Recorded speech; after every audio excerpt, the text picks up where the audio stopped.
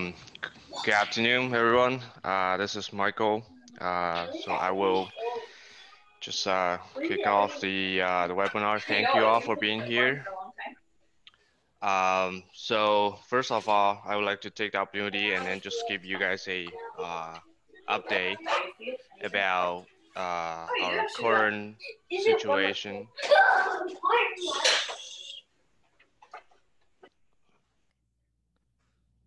Can everyone hear me? Okay. Yeah, I think we're good now. Okay, cool. So just a little update about SLG and our factories in China. I'm sure some of you guys are kind of curious. So very fortunate, the city we are located, Stafford, Texas, is currently under very minimum impact. We don't have a lot of cases, confirmed cases, so down here. So we're able to maintain a normal daily operation for both office and warehouse. So our staff is fully available for calls and emails, and my warehouse, both on the modification slash assembling area and also shipping, are remains a standard normal operation. About as for our factories, so things are actually moving a lot better than we expected.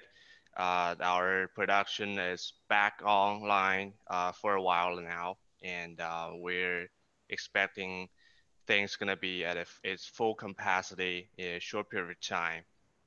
Now we do have a few challenges, and I hope you guys can understand and share with our customer to make sure they know what exactly is going on. The first challenge will be a transportation for the employees. Now, as you all know, majority of employees actually they're not from the city where our factories are.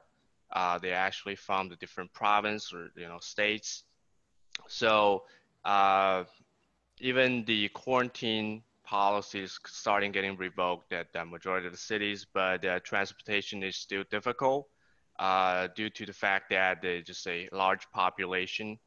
So I've been told that our management over there are doing whatever they can to make some arrangements for the employees who wants to come back to work. So we're getting that sorted out gradually. The other challenge will be the shipping. Now, as you all know, we do a lot of modification assembling in Houston. A lot of times when we have some items that are out of stock, instead of waiting for a ocean shipping, which can take 4 to 6 weeks of the transportation time, we actually usually do air shipping for some smaller things like the modules or the drivers to Houston, and then we swap them to shorten the lead time for the customers.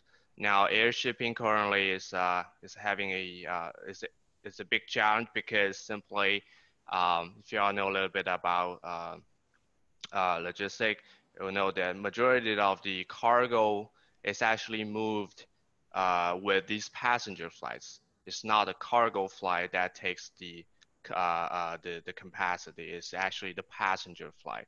Now, because all these major airlines, they cancel or they reducing the frequency of the flights, the space is very limited and the cost is extremely high at this point. So that's one of the difficulties that we need to work it out. So you will see some items are having a little bit longer lead time than normal, but thanks to the hard work of our purchasing department, we actually went a little overkill before our factory closed. We moved a lot of products prior to that to Houston. So as a matter of fact, the current inventory level at SLG remains very strong. It's not a lot of products that are out of stock. And then we're starting to have a steady inventory come in to fill out the gaps. So nothing need to be really worried about at this point. So we're good so far, and if things changed, we will have you guys updated on the situation. So that's just a little update for you guys. And please do share the information to the customers, the distributor and contractor, and make sure they understand what exactly is going on. So, um, and we're gonna basically talk about our control solution today. We're gonna start with our Synapse control solution. Bo Wells, who is our IT manager, is gonna walk you guys through some of the details. And Bo, are Hi, you Bo. online? Yeah. All right, cool. There you This is go. Bo. I'm the IT manager at SLG Lighting, but I do a little bit of everything that deals with technology. And I've been working with this Synapse control and some other control systems for quite a while now. So they asked me to give a brief presentation. We're going to show a little video, and most of it's going to be, fast forward throughout the video. So if anybody wants to see the full video afterwards or has any technical questions, just let us know and we'll forward the video to you, or I'll try and answer your questions here. What the Synapse excuse me, control system is a gateway that allows you to connect to modules that are installed in the lights or modules that connect to non-LED lights. And it can connect to some other equipment like power, HVAC, things like that. So you can control everything from a central location. The gateway is the SS450 that you see up at the top. It has a built-in network that is similar to the Wi-Fi that you have on your phone or laptop that connects the gateway to a few devices, and then those devices connect to the next level of devices, and so on and so on. And so it spreads out into what's called a mesh network over a very wide distance. They suggest that distance not be more than 1 mile, and that you currently, you can't have more than 1,000 devices, but that's a pretty large distance and a pretty high number of devices to be able to control through one of these controllers.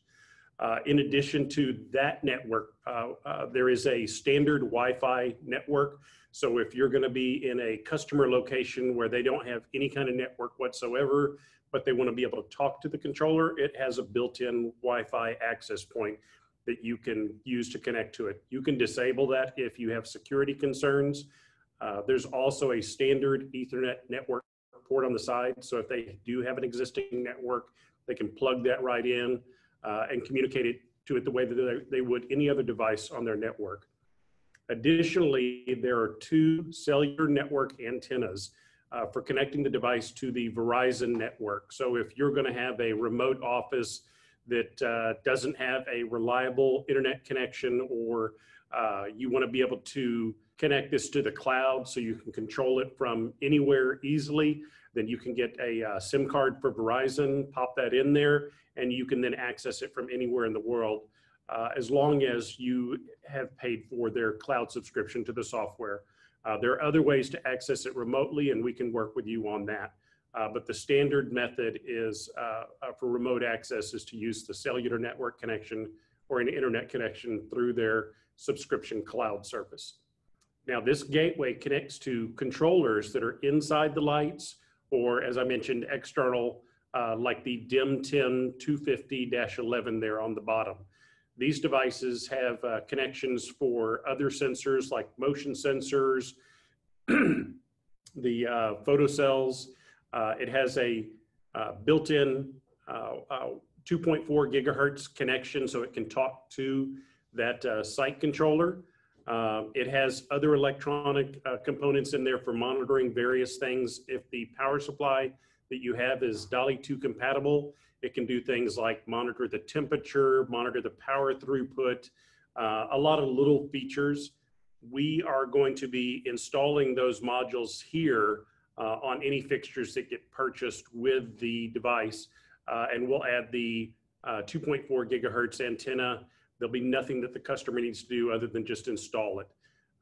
The twist lock photocell that you see there is just a standard NEMA twist lock, but it has that controller built into it. So if you have something like an area light that you previously purchased from us and you want to add this to it, you can just pop that on there and you'll be able to add this Synapse wireless network to it. The bottom one is for if you have some components that for some reason you can't use one of the embedded controllers or the twist lock controller. We don't expect there's a lot of need for this, but they do have it.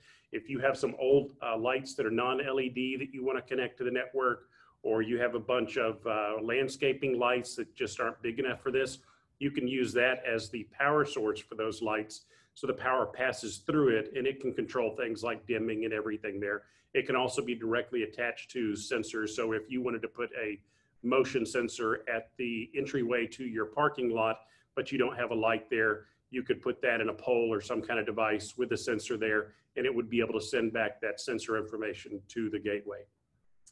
You want to go ahead and go to the next one? Yeah, so like I said— how far can that hardwired, your bolt-on connector, how far can that be placed from a fixture if it had to be remote? I honestly have not had that question before, but coming out of that bolt-on is just a standard electrical, cable. So it replaces, it can connect to a power supply, or it can power up to 5 amps worth of lights. So basically you have AC going into it, and then you have the DC coming out of it. And then it has a little connectors for— you want to go ahead to that next slide? Do we have the slide for that? Mm-hmm. He's asking about the bolt-on. Yeah, we do. Yes, just pop over to that. Yeah, so if you see those little connectors on there, the ones on the upper left, those are your connections to your power source.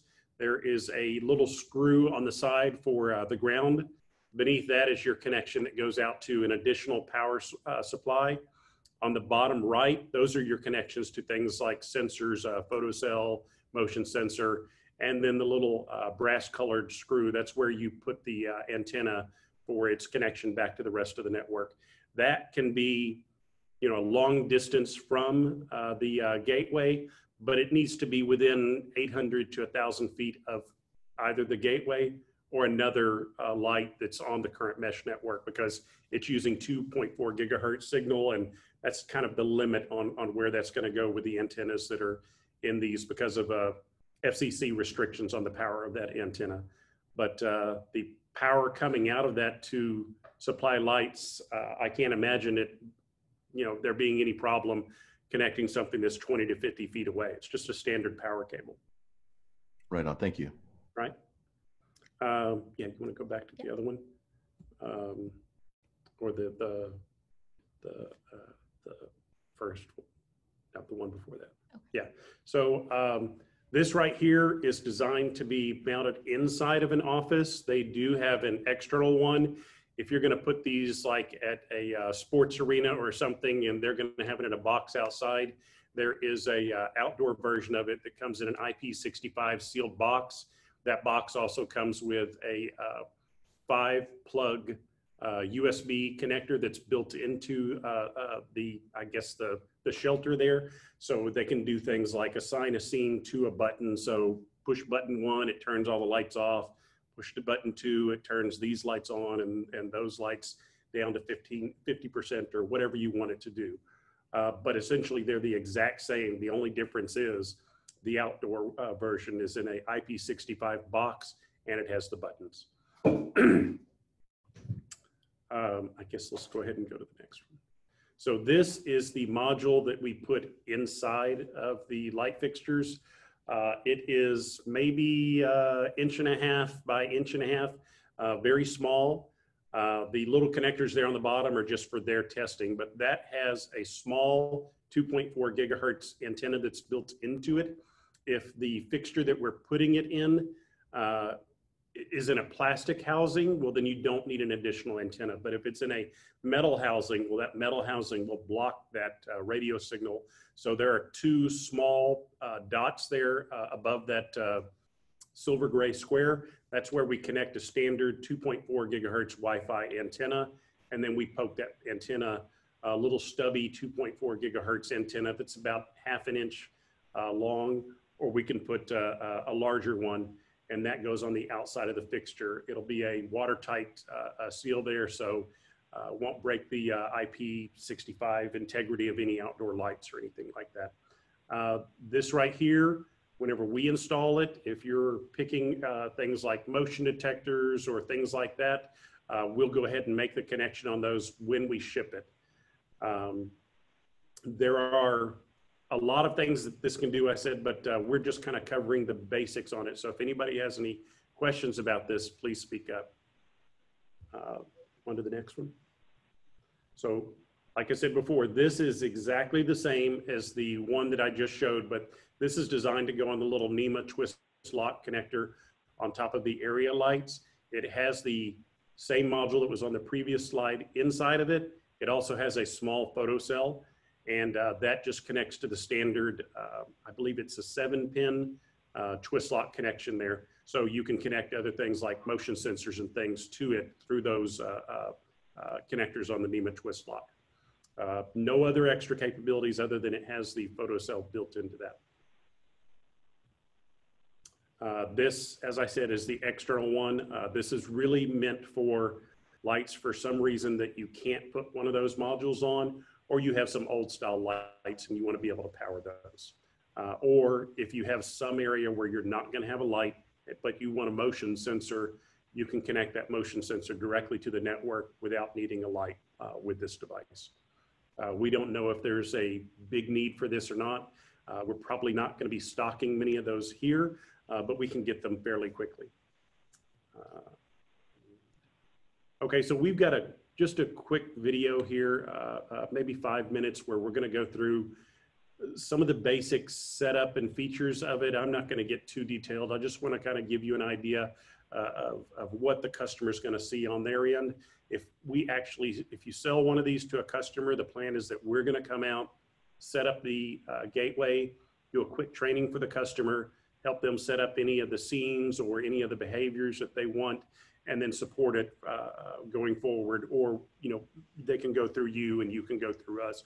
You can always pay for the support through Synapse, but I think we're going to try and keep the price down by doing that for you for a reasonable amount of support. Yeah, go ahead.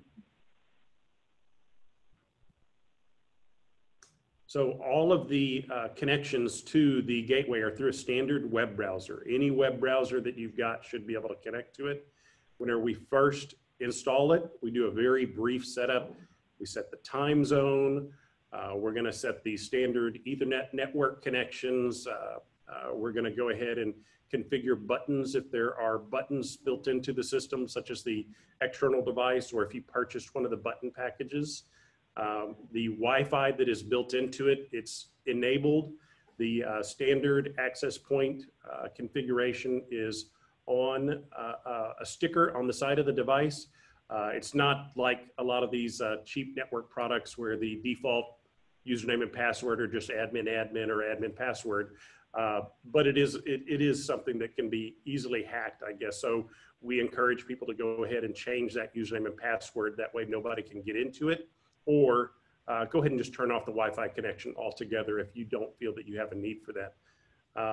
The Ethernet settings are if you have an existing Ethernet network. You go ahead and configure that. By default, it's just like any other device. You plug it into your network. It should get an IP address from whatever your network router or DHCP server is. And once you've done that, you're done. It's a very, very simple initial setup. So what we're going to go ahead and go through here is just a quick overview of how they would add lights, how they would create zones and scenes. So yeah, go ahead and go through.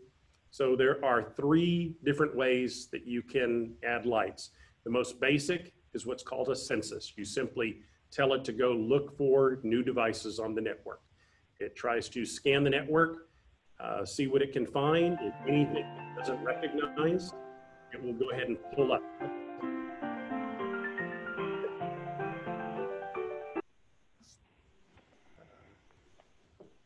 Let's see where.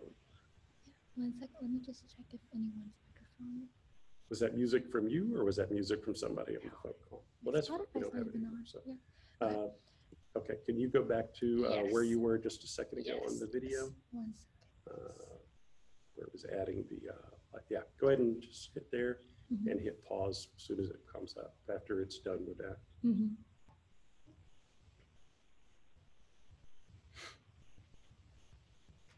All right, hit pause. So whenever Mhm. it finds a device, you're going to be able to give that device a descriptive name. If you don't give it a name, it's just going to call it light and the code that is on the side of each of the modules. The descriptive names, you know, parking lot light 3, you know, things like that. If you have sensors that are attached to that light, you would check these boxes and you would configure those now. And you could also configure standard behaviors at this point. Generally, we don't suggest you do that. We just say you want to create a scene and use the scenes for all your behaviors, but you can do all of it at once whenever you're adding a light. This is the standard way that you would add a small number of lights, is just hit the census, let it find the lights, give the light a name, and you're done. Go ahead and hit play. Once you have added that light, it'll show up just like any other light in one of the standard zones that you have. I guess let that finish. The standard zones are right there, zone 1, 2, 3, and all. All is just all the lights that are currently in the system. You can edit the configuration of a light from there, rename it, set up those sensors if you forgot to, set up behaviors and things like that. Also, some of these lights, say you got a parking lot light that is 50,000 lumens and you think that's a little too much. You can go ahead and click that advanced options, and one of the options there is to set a maximum wattage that you want that light to be at every time that it comes on. So maybe you whenever you say 100%, you really mean 80%. So you go ahead and set that maximum there. Is it still going? Yeah. Once you've done that, the light is in the system. You can control it just like any other light. There are 2 other ways to add a light. Is this the? Oh, this is just adding the. Okay, yeah. So that's just the. fast forward a little bit. The one is that you can manually add it, where you just, instead of doing the census, you already know the code. You already know all the information that you want. Go ahead and and another is, if you're going to be adding a lot of lights, you don't want to spend all week typing this information in. So if you already have one of these gateways at your location, and the customer is going to buy, you know, let's just say 100 lights, and they're going to want to add these to their system, we would ask them to click that export button and send us that file. We would then go in and add all that information to that Excel file, send it back to them. Once the lights arrive at their location, they click import, they import that file, they're done. Nothing else to do to get the lights in the system. Things like changing the zones and behaviors and scenes, we can also do that, but that's a little more difficult. It might be easier for small changes that we just remote in and do it for them. But importing lights, it's very simple using one of those 3 methods. Go ahead. You can see there that is the code that is on every light. Every light or module comes with 2 of those stickers. They usually say put one on the device itself and put one on the pole or something like that, so you can find it at a later time. But that's the code that the system uses to identify it on the network. Every light is going to be put in a zone. It can be in more than one zone, but it's going to at least be put into the all zone. A zone is just a way of taking an action on several lights at once. So you would call your parking lot a zone, and that would be all the lights in your parking lot. If you have a warehouse 1, you'd create a zone called warehouse 1, and then you can turn them all off or turn them all on at the same time by taking an action on the entire zone. Very simple to create a zone. You just click that add a zone button, give it a name, pick which lights you want in there, and you're done. Once you have a zone, then you want to create a scene. A scene is something like you leave at the end of the day and you want all of the parking lot lights to be at 75%. You want the lights inside the building to be at 0, but to turn on if they detect motion. and you want the lights in the warehouse to be at 1%. That is several different configurations that are called behaviors that you want to happen at the same time. So that is what's called a scene. So you create your scenes for whatever you want to happen, and then you can assign those scenes to a schedule or a button on the wall in the office, a button that's directly connected to the gateway, or something that just kicks off at a certain time of day. Very simple to create these scenes, but some of them can get pretty complicated once you start adding 50 different sensors and 50 different things that you want to happen. We'll probably have to be involved with them if they want to cancel or create anything simple. Creating anything complex. To add a schedule, it's just like adding anything to an Outlook meeting. You're going to give it a name, you're going to give it a time, you pick which scene you want to happen, and you schedule it. So in this instance, we already created a parking lot scene where end of the day, the parking lot lights turn on at 75% and the office lights go to 0%. So we're saying every day at 6 p.m., we want that scene to happen automatically. So you schedule that, and one or more scenes can be scheduled for specific times. You can schedule it for multiple days or a one-time event, and they'll show up on that calendar there. Very, very simple to configure this thing for almost everything they want to do, but we can do complex configurations. It's a very capable system. That's really about all I have to say about the system. If you have any more questions, or if you want to see that full video, not fast forwarded, but in regular time, let me know. And I'll do what I can to answer your questions, or I'll get you a copy of that video. So, Bo, we do actually have one question. Sure. So one question is, are the Wi-Fi radios and the fixtures pre-associated with the SSID of the gateway before shipping? If not, how does the census pick them up if they are not already joined to the Wi-Fi network? So they are not on a Wi-Fi network. The devices don't use, the gateway has a Wi-Fi network, but it has its own network that uses 2.4 gigahertz. It is not Wi-Fi. Wi-Fi is a very specific type of technology. The communication method it's using to communicate from the gateway to the lights is similar to Wi-Fi, but it's not exactly the same. So whenever it's scanning the network, it is not scanning over a Wi-Fi SSID or anything. It is trying to find any light that is within its reach that is telling the rest of the network that it's unconfigured. So whenever you brought a new light into an existing network and you plug it in, within a minute, it's going to have made connections to the other lights around it saying, I'm unconfigured, I'm unconfigured, I'm unconfigured. And those are going to pass that signal up to the gateway. So whenever you click that census, it already knows that there's a new device out there. It then tries to make a communication with it. And once it can make a communication with it, then it allows you to add it.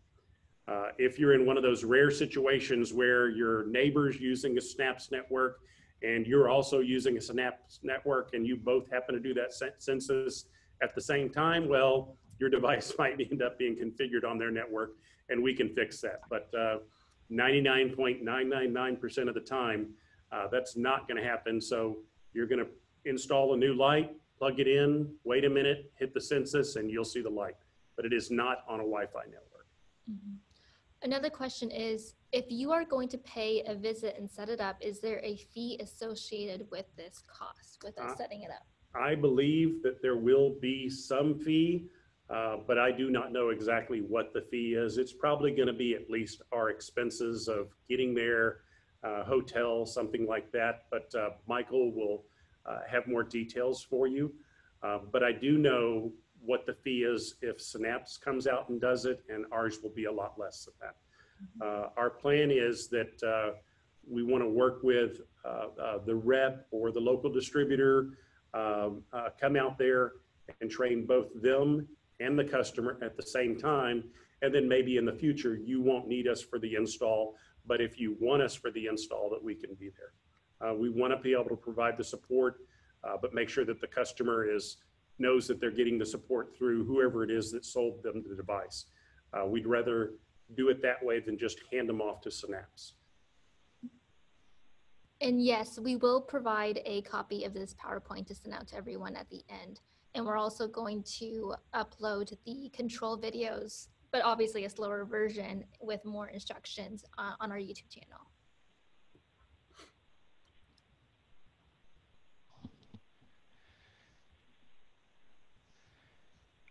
Okay, if there's no more questions, then Chloe is going to go ahead and configure. Oh, I'm sorry.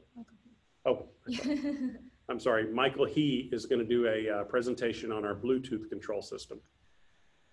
Right. So just to add on the few questions that I've been hearing. So number one, regarding the support that for setting up the system after a purchase.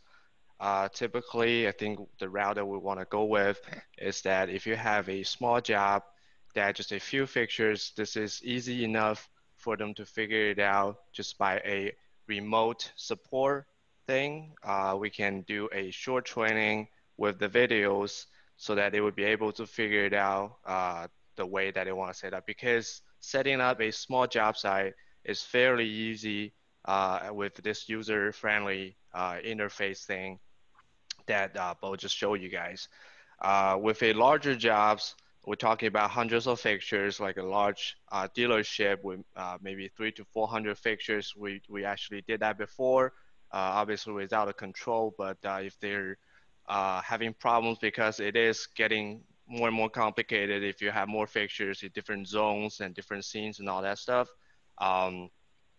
typically you want to talk to us, and I'm sure we can clear some schedule and just physically be there with you guys to go over the setting up process.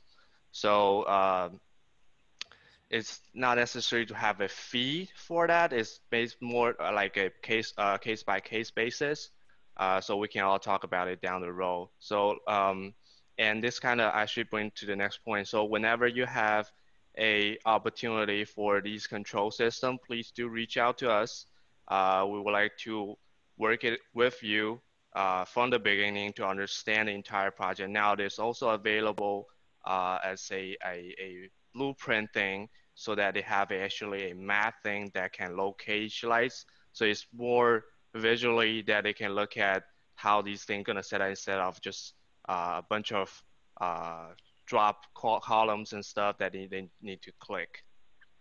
So it's gonna be easier than you think. And like I said, for small jobs, it should be fairly easy for them to set it up. Also on the You had two other questions. Can I just cover that real quick? sure, go ahead. So, all right, Troy Jennings had a question about whether we could set up a scenario where the lights are on during normal business hours, and then at 10 p.m. automatically dim the lights to 40%. If there's motion detected, bring it up to 100%. And then 30 minutes after that, there's been no motion detected, to drop it back to 40%. That is absolutely possible. On the slowed down version of the video, whenever I set up a scenario, that's actually covered on there. The lights are set to a certain level, and then if motion's detected, it's brought to one level. And then after a certain amount of time that you configure, it drops to another level, or it goes back to the original. I think the other question that someone had was about, is the network self-healing?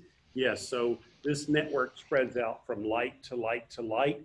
Each of these tries to make connections to multiple lights. So if light A is connected to the gateway, and light B normally connects through light A to the gateway, if for some reason somebody runs into a light pole and light A is no longer on the network, light B will now start trying to connect to other lights to reestablish that network automatically.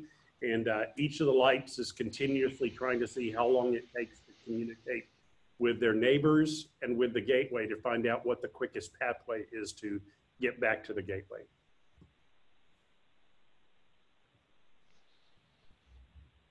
All right, Michael Heath. All right, cool.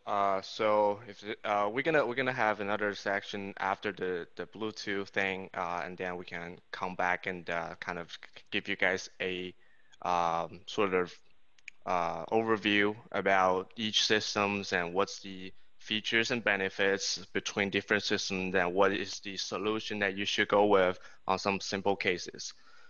So Kiloton is our Bluetooth indoor mesh network solution that we offer. Now this thing basically is a Bluetooth mesh network base. It started with this thing we call the power pack. See on the top right hand side. This is the power pack that connects to each fixtures, no matter you have a troffer, a panel, strip light, or a high bay. Anything indoor, the thing will be work. It can be um, installed actually pre-installed here in Houston. So similar to the Synapse system, there's nothing that need to be done in terms of the wiring at the job site. So the power pack is basically like the control modules that we've been talking about. So these things talk to each other, form a mesh network. It enhance the strength of the signal, right? It increase the distance between the fixtures, so that we can achieve a decent amount of coverage, shall I say, a coverage for a larger warehouse job than when they want to have a control system set it up. Now, the other accessories that we do offer a motion sensor that go with our Bluetooth control network.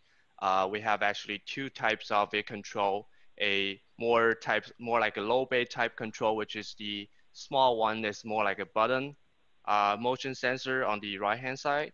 Now this one is having a lower mounting height max at a 20 feet, obviously smaller coverage for motion detections.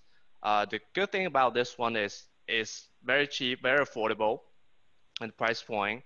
And then if you have a drop ceiling office space that you want to do motion sensor, instead of drill holes on panels, which is not exactly the way to go, this thing you can drill a little hole on these ceiling panels and then just have the sensors installed on the ceiling panel on the corners or stuff like that. So it's low profile. They won't even notice that. So it provides a nice solution for drop ceiling for office space or classrooms. The other sensor we offer is a larger one. This one is both PRI sensor and daylight harvesting integrated. Um, so this is why I actually call it directional motion detection. So if you look at it, it has little pieces of covers on the the motion sensor lens. So that little cover is a four-piece setup so that you can actually remove some of the pieces or put some pieces on it to kind of cover the side that you don't want to have motion to be detected. Now this is actually a nice way to set it up in a warehouse when you have racks. So if for the aisles, you wanted to have a side cover that so that it not detect weird stuff on the racks or kind of just a spot that you don't want to have a motion detection, right? So the whole system is a phone slash tablet based control, right? So we have a app that you can download to your phone and tablets, both iPhone and Android, so that can be totally controlled wirelessly. Now, if people prefer the switch thing, we do offer a wall switch, also Bluetooth. It runs on bottom batteries. This thing has almost full controls of the system. However, this thing cannot set it up the entire system. You have to set it up using a phone or tablet, and then you can add these wall switches to the setup that you can have a full control of the groups or scenes that you previously set up on your phones and tablet. Can we go to the next page, please? Mm-hmm. So basically so if you look at it here, we have actually two types of power pack. One is the simple, the basic offer. The power pack, this one is just for a basic control. Now, A lot of people there actually needs for CCT adjustable, kind of what they call a tunable white technology. We do offer that. So the power pad on the right hand side is a CCT tunable feature power pad that can work with our CCT adjustable fixtures. But typically, the first one is what we offer, and that usually does the job. So the distance of it, this is being a Bluetooth based networking. So the distance is not going to be like the Synapse control. This is only going to be a max at 100 feet. Now, if you have metal sheeting walls and stuff like that between fixtures, it will impact the distance of the network. So it might not be at 100 feet max. But the cool thing about this mesh network is like similar to the Synapse control, it forms a mesh so that if a fixture is having problem to catch a strong signal from other fixtures, from B fixtures, it will actually start searching and then trying to gather signals from maybe C or D fixture to kind of enhance the overall strength of the signal. Now, the maximum fixtures that we can group is a very nice, decent numbers. So typically, this will cover majority of the application, even with super large warehouses for multiple, like few hundred high bays. So this is a very nice solution for small or large jobs when they run into a indoor control solution. Can we go to the next page? So I'm gonna talk about how this thing's set up and how the thing works through the video. Can you play the video, please? So basically, when you have a fixture, you're hooked up with the power pad, right? And then if it's on power, download the app, the Kiloton app, and it will search the power pad automatically. It's almost like find your iPhone.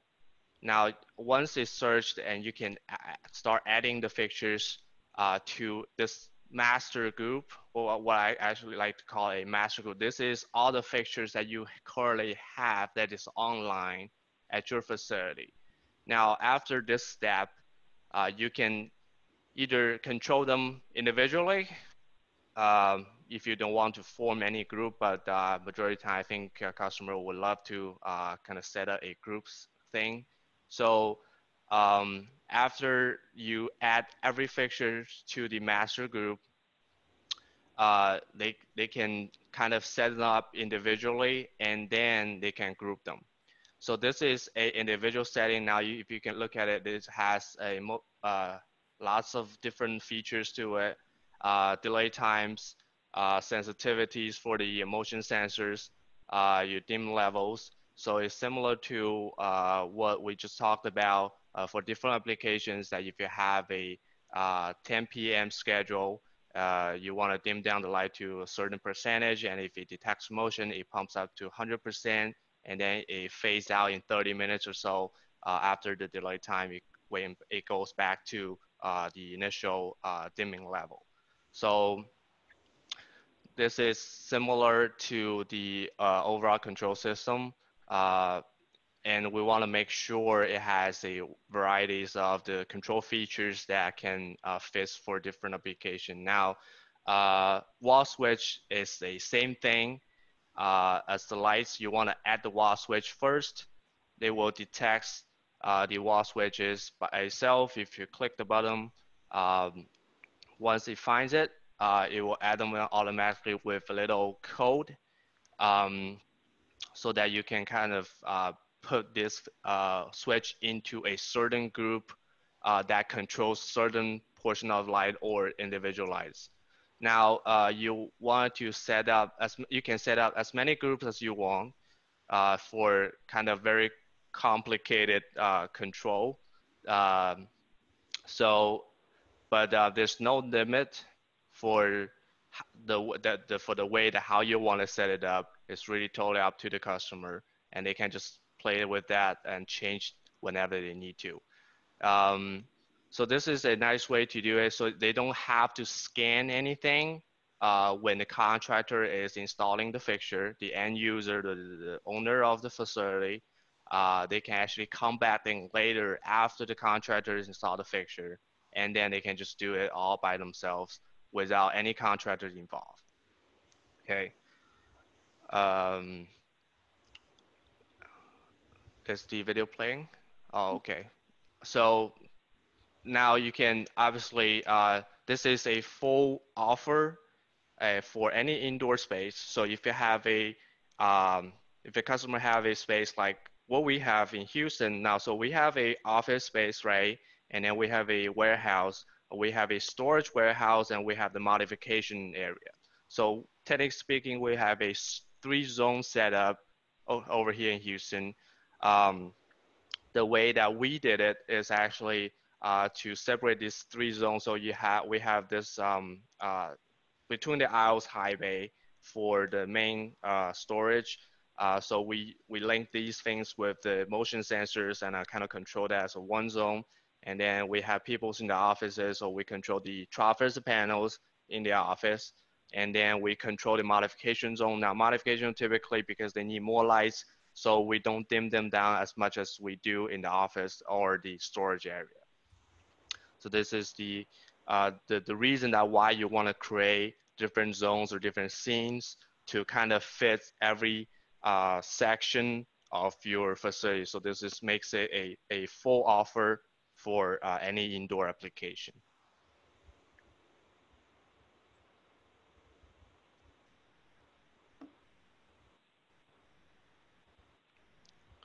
I think we can fast forward a little bit. We just keep dimming the fixtures and all that. So.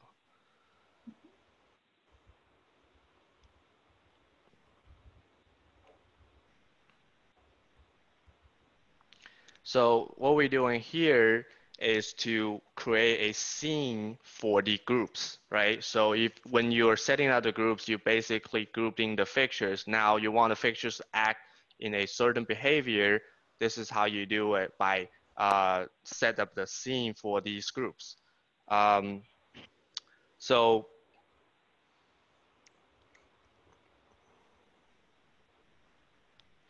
So when you're setting out the themes, now what you want to do, obviously, a lot of times you want to set out a time that when the dimming starts, maybe it's after hour, and then you want to set a schedule when the lights come back to a normal light level.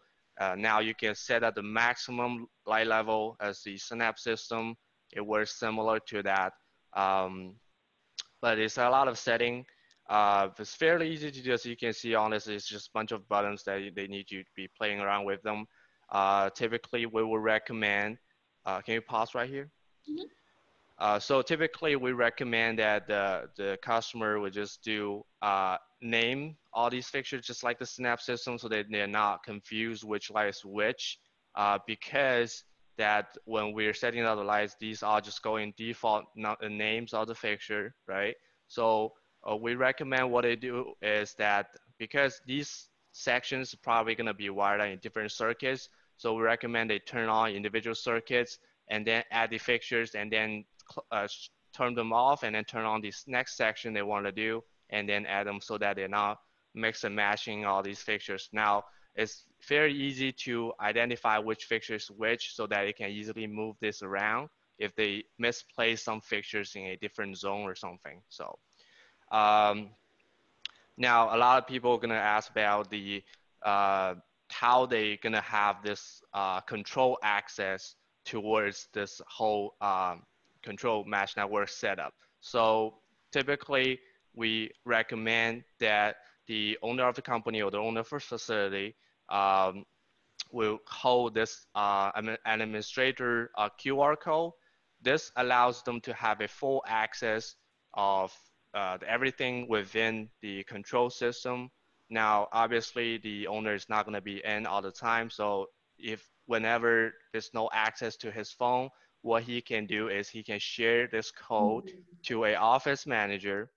The office manager is basically going to use as a user QR code. So it's a user basically level of the control. Now, what they can do is they cannot change the setting, they cannot add or delete fixtures, but what they can do is they can access to the control features of these fixtures. They can turn them on and off, they can dim them, they can change the times and all that stuff, but they cannot change the fixture itself. So that way it prevents that people are playing around with all these fixtures and somehow they messed up and it's not working properly. So this way also kind of prevents that if you have an employee that holds the daily access of the lighting control in your facility, but for some reason he or she quit or something like that, or having a vacation, there's no access to the control, so that we actually recommend the administrator QR code holder will issue a few of these user QR code to their employees. So make sure that always somebody is going to be there with access to this control system. Now, people is going to be not just satisfied with only accessing to their control system by just using the phone. So that's why we have the wall switches to go along with that, to kind of make sure that we have different ways to access into the control system.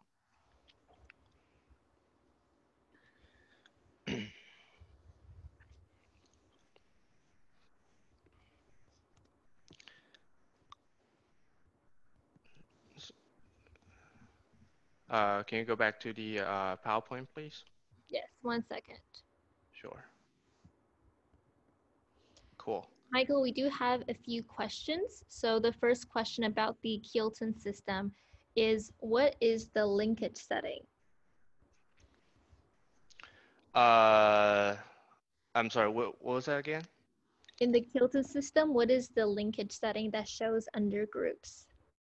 Basically, it basically tells you that which fixtures is within that group, and then you can kind of change the linkage between each of the fixtures. So it is a feature that you can kind of go deep within one group, and then kind of just change the way that this group functions. Basically, if you have multiple fixtures within that group, um, so now what you want to do is you want to have this group to link with another group, or it has a oh, no reference in the instructions. Okay, we probably need to update the instruction on the control system for that one. But basically, you don't need to worry about that. You don't have to go that deep to kind of set it up the way it does. Uh, what it does is kind of have a smarter way to figure out what fixtures talk to another fixture, so that you have a better communication between each fixtures to form a better mesh group within a certain group A or certain group B. So Okay, great. And then another question is there any problem if there is a power outage? When power comes back on, is everything still working the way it was programmed? yes, it has a memory setting within the power pack, so it won't be effective when you just turn on and off of the power or just cut the power entirely of the fixture. So basically actually as a safety thing to our control. Now, when you set it up the control, right, you already have the way that you want it. It won't change unless you physically go up there and reset the power pad. Now, the way that reset the power pad is actually a little bit complicated. You need to turn the fixture on and off a few times in a different frequencies. This is all going to be included in the instruction. So this way that we make sure that the programmed group or stuff like the setting won't be changed that easily. So you want to make sure you set it up the right way the first time, and then if you really need to make some changes, it's not going to be that easy. So it's not going to have any problems with that. Another question, can you assign user access to just one zone?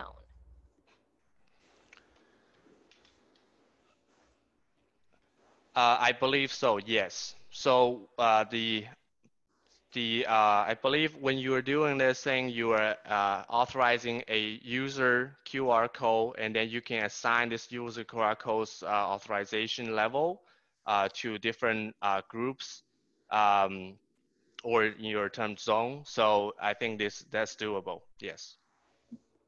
Great. And then one more question. Since this system is controlled by a phone, is it possible for someone that isn't in a facility to turn the lights on and off and potentially change group settings?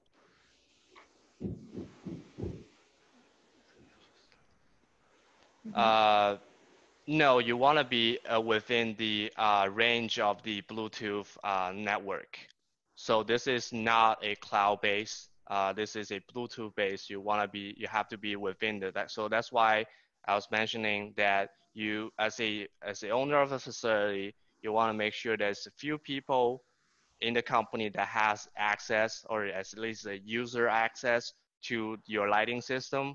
Otherwise, that if you have a office manager that is on vacation or something, they won't be able to control their lighting.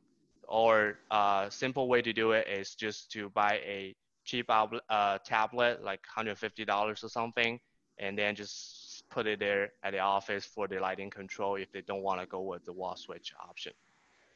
Okay.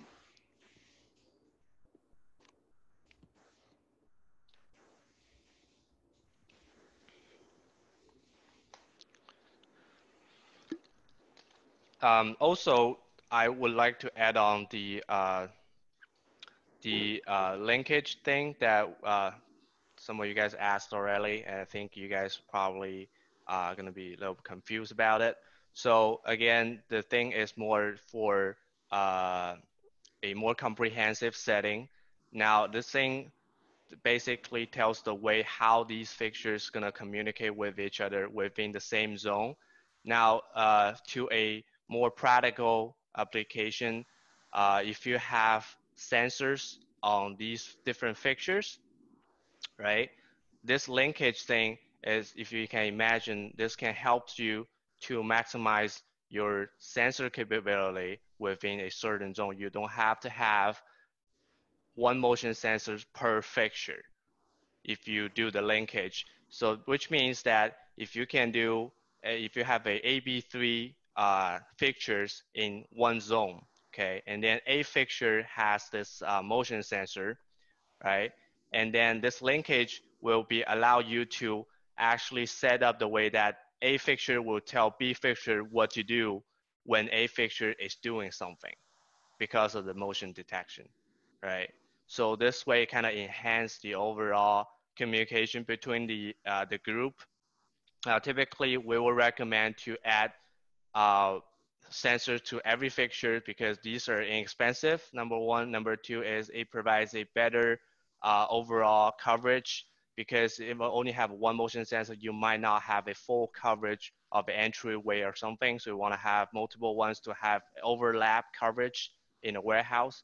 And but if there's a tiny small job they just don't want to do that way, we can use this linkage to kind of maximize the control capability within a certain group. So I hope that answers your question. Um,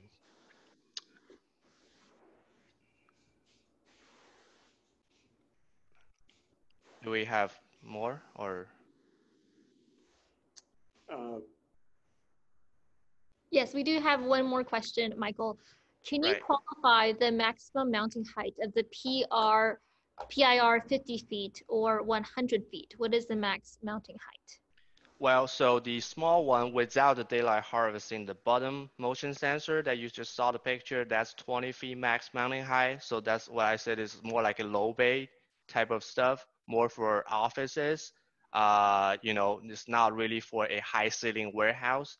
So 20 feet maximum mounting height. It has a 40 feet diameter motion detect coverage. On the other hand, the larger one, which is the PRIs with the data harvesting integrated. Now, the data harvesting can be turned off if you need to. That's a option. So you don't have to do data harvesting if you don't want it to. The maximum mounting height is a 50 feet and it's a 100 feet diameter motion detect coverage. So that's more for a high bay when you have a 35, 40-foot ceiling, a high rise or a warehouse or something. So.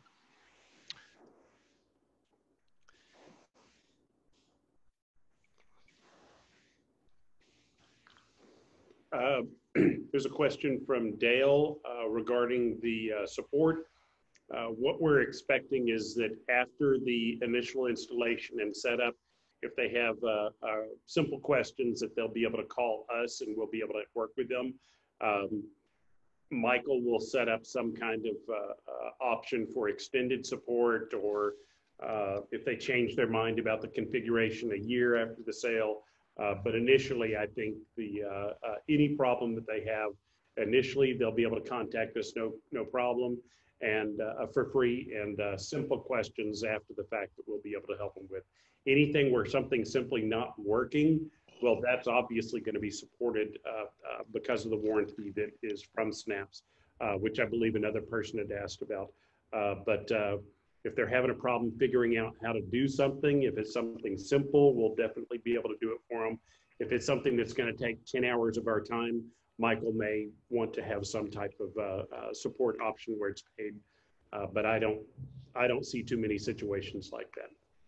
In regards to the warranty question also, it is a 5-year warranty on the device, but they've been selling these systems for almost 20 years now, different versions of it, and they're still updating the software on 20-year-old versions. So they will continue offering software updates for the gateways and devices as long as they support those. So they don't know at what point they're going to cut off support on a 20-year-old device, but eventually they will. But for the moment, they have devices going back 20 years that they're still updating software and firmware on.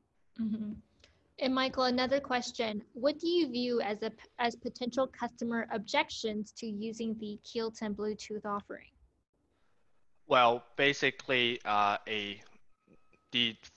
would say the main application for this indoor wireless control system will be some people like us, right? So SLG currently has an office, has a modification, has the warehouse, right? So this is the type of application that people will want to have a affordable indoor only. They don't need a huge amount of features. They just need to be able to dim them, schedule them, control them in a very basic level. That's something Kiloton will have a very nice coverage for. So, for example, our facility, we don't have access to the area lighting at the parking lot or loading dock, right? So those are separate for the landlords. We only control the high base in the warehouse, the strip lighting that we use in the modification area, the traverse and panels we use in the office. So this is a perfect application for us to use a Kiloton system. On the other hand, Synapse, you can look at this is the features benefit between like a comparison between our two different solutions here. If you look at the Synapse, it is more expensive, absolutely, but it's more powerful. It has a lot more features. It's outdoor rated. That means if you have a large facility, for example, a car dealership, when they want to control the parking lot, the showroom, the parking garage for their inventory, all in one system, Synapse is definitely the way to go because it can integrate within the indoor and outdoor space just under one system. Okay, and it does have a better coverage, a longer distance between fixtures. So definitely for a larger space, the more expensive, more powerful Synapse system will be the solution for it. But Kiloton, on the other hand, is for something basic, a budget friendly. They want to only achieve a basic control functionality for their facility. Kiloton is the way to go. So. Additionally, there on the Synapse, if they're wanting to do more than just control the lights, if they're wanting to monitor them, I think I'd mentioned before that if you have the correct kind of power supply, then you can monitor the power usage of the light. You can monitor the temperature of the power supply, things like that. There are some customers that are using these that they're able to detect fluctuations in the power for street lights, and that they can tell that's what's causing the lights to burn out. And also Synapse has other types of control systems that are used at things like chemical plants for controlling power and HVAC and monitoring fluid and things. And for a large customer that's wanting some type of total solution, they have a solution where it can tie all that in together, or it has what's called an API, where information can come into the system or go out of the system, so it can communicate with another control system.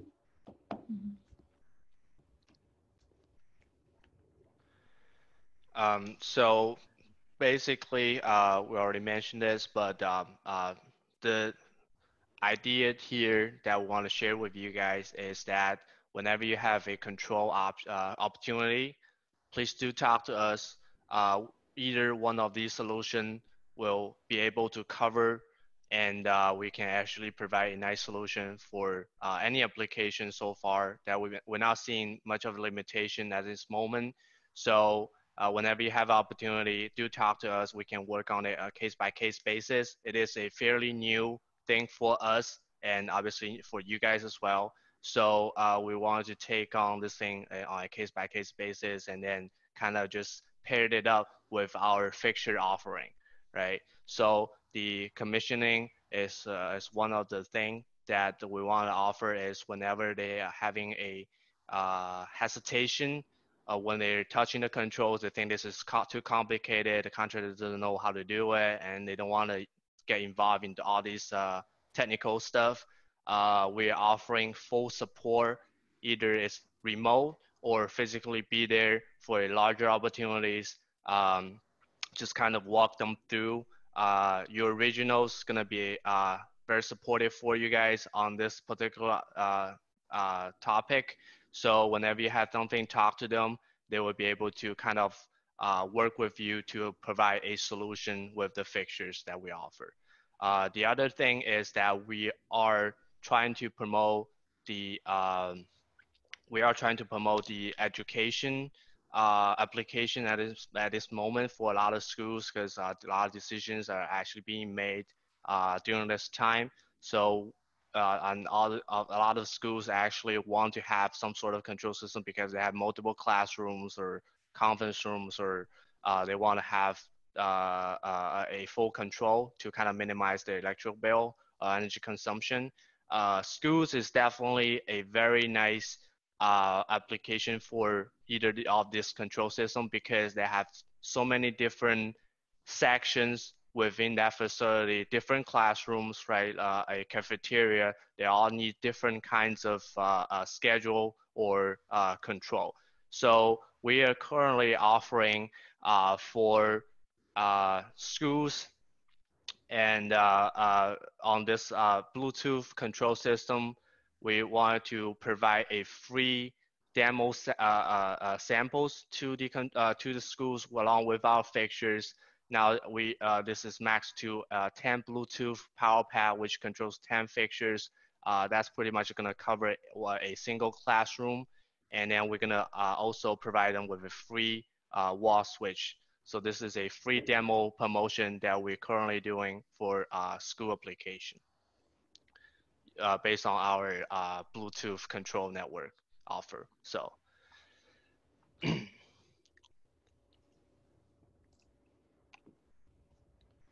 I think there were two questions. One from Rick asking about DLC. The Synapse Wireless is DLC certified. It's qualified for any rebates or any DLC requirements by any local authority.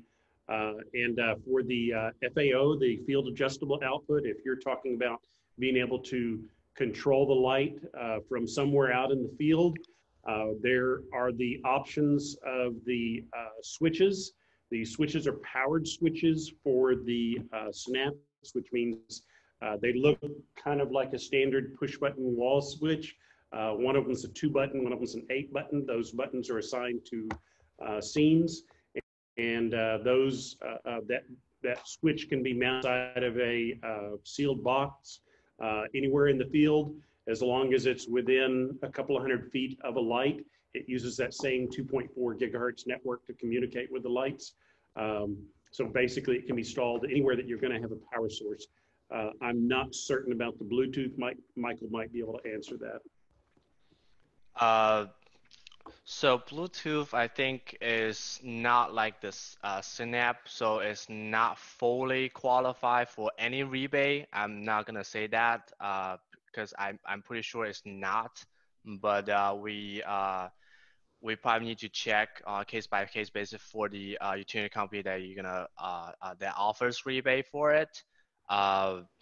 It's basically because the Bluetooth mesh network based control system is not being recognized at some of the utilities, the DLC rebates. That's as far as I know. So.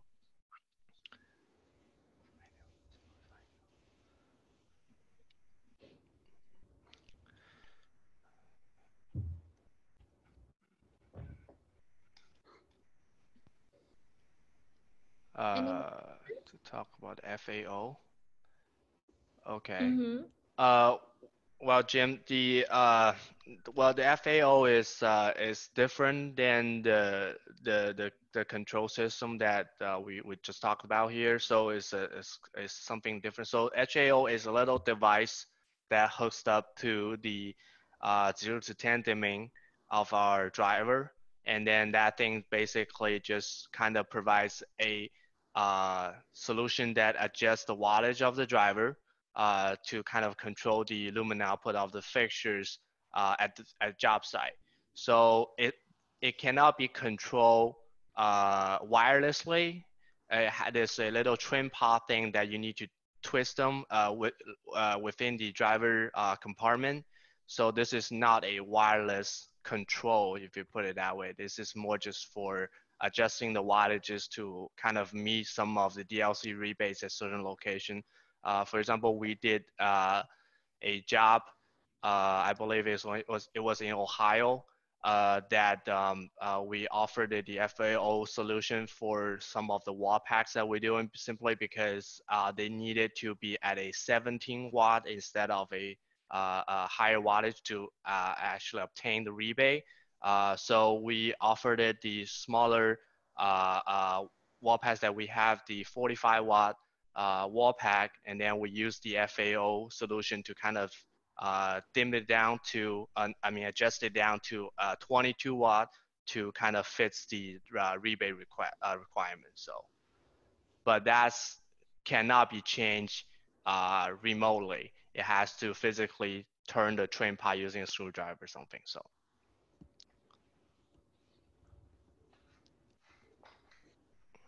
Also, I just want to add that for all of the participants that joined in today's webinar, we do have a mystery gift for everyone.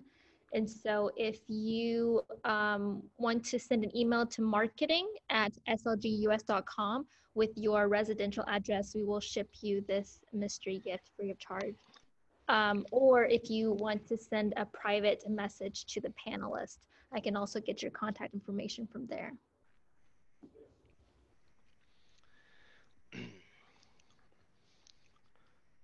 Cool. So is that because I'm having a little lag here of all these questions? So Hannah, do we have more? That's all I see now in our Q&A, but feel free to unmute yourself if you have any questions you just want to ask Michael directly. Oh, okay. Now I see this. Yeah, I'm having a lag of the the questions on the board for some reason. But yeah, so yeah, that's not I wouldn't call it a control, Jim, to be honest with you. It's more just a way that we tweak the driver. As a matter of fact, there, guys, we have actually two ways to tweak the driver. One is with the FAO device, which is sold separately, just saying. And the other one is we have a software in Houston at a modification area that we have. We can actually tweak the driver using that way as well. No, can you hear me? Yes. Oh, okay, yeah, I unmuted. The only reason I brought it up is because hardly anybody seems to know about it. Yeah, Right. Yes, I've because used it several times. well, absolutely, you're right. We didn't put it on the spec sheet or any cut sheet or any price sheet on for the FAO thing that we offer. I think this is more in Michael Wood's perspective. This is more at a trial period, so he's not entirely ready to kind of have this thing online, like fully online. But we do have this solution. We used to just do tweak the driver using a software that it kind of just say we hooked up the driver at a computer in our warehouse, and then we kind of adjust the current of the driver. That way we achieve the Yeah, yeah, we achieve the yeah, wattage adjustable thing. So yeah. We've had a number of applications where we were trying to meet a spec, and we were over delivering lumens, and it came in kind of handy. And it's a very inexpensive, quick, easy way to address it. absolutely, it is a nice solution for it. So.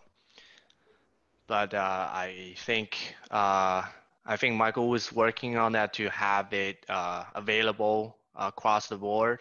But I think there's some slight difficulties or how they want to price it out, how they want to position it in the market. I don't know if he wants to call it a FAO because some of the major lighting companies, tier ones, they're using the name, so we might want to change the name as well. But it should be coming pretty soon. So it's just a nice little device associated with our fixture. Mm-hmm. But yeah, I actually liked it. It was a nice solution for some smaller jobs and stuff.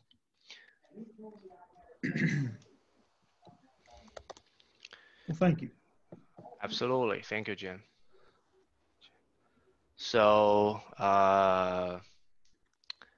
any more question, guys? If not, well, thank you for joining us, and please do reach out to your regional, down the road if you have, opportunities or questions about our control.